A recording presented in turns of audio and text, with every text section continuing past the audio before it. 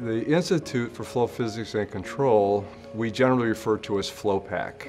It's the largest fluid dynamics laboratory in the U.S.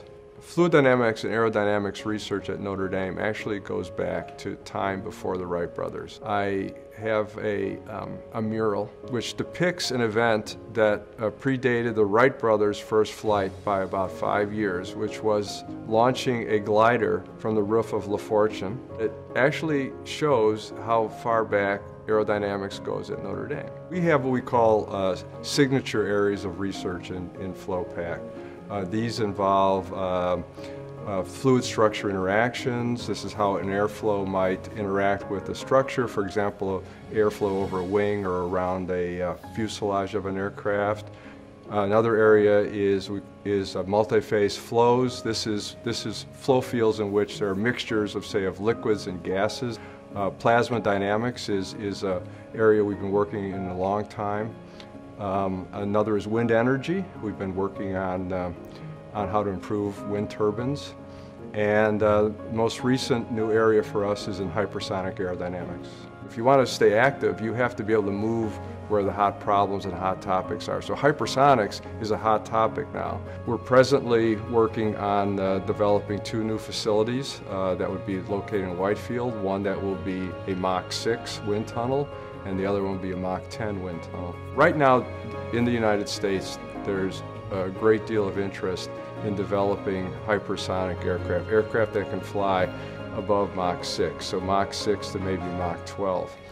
The purpose of this is to be able to have, let's say, an eye in the sky anywhere in the world within an hour. You know, we have satellites that are in orbit that give us information on the ground, but these satellites are vulnerable. And so if you have a hypersonic aircraft that could fly to some location on the Earth, then it would be not vulnerable and would give us information, you know, at a real short time span. So the critical issue of hypersonic flight actually feeds well into my research expertise, which is in the prediction if the airflow over the vehicle will be turbulent or not. If you say decide it's not turbulent, and it is, the aircraft will burn up. If you decide that it is turbulent and it isn't, the aircraft will be too heavy and won't be able to fly. And so that's really the critical issue. And the facility that we're designing for Whitefield is specifically designed to answer that question.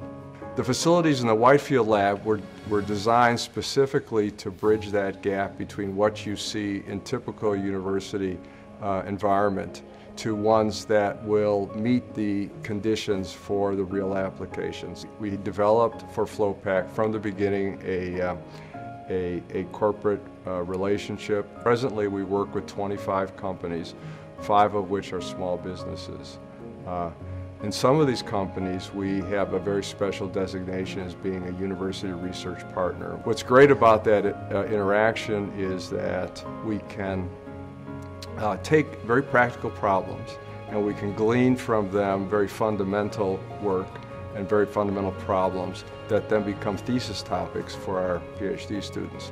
The expectation of growing our program even further is incredibly exciting, and it's made to happen because of the success we've had to this point and the success that we anticipate in years to come.